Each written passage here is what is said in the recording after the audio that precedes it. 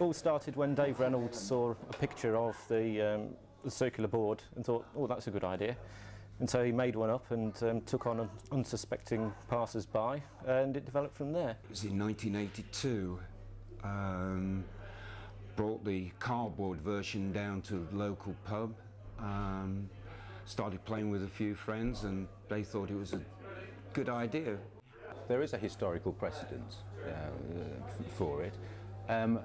If circular chess had become the main way of playing chess, and we were suddenly to start playing chess on a square board, having found some reference to a square board in a history of chess, then perhaps people would say, well, that really is rather eccentric. But it's not, it's just different, and it's new. It contains some interesting variations, particularly as far as the strength of the rooks are concerned, and we'll see how it goes.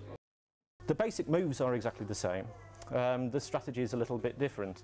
As you can see from the board, then the pieces can go round in both directions, and in fact, given a free file, the rook can go all the way around. It's something like 6 foot, so it's very dynamic.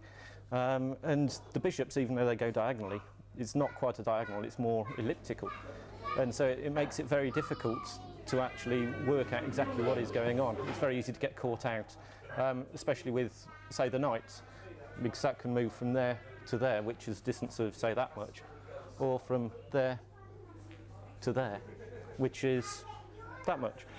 The game is best played standing up, so you've got almost a bird's eye view of the table.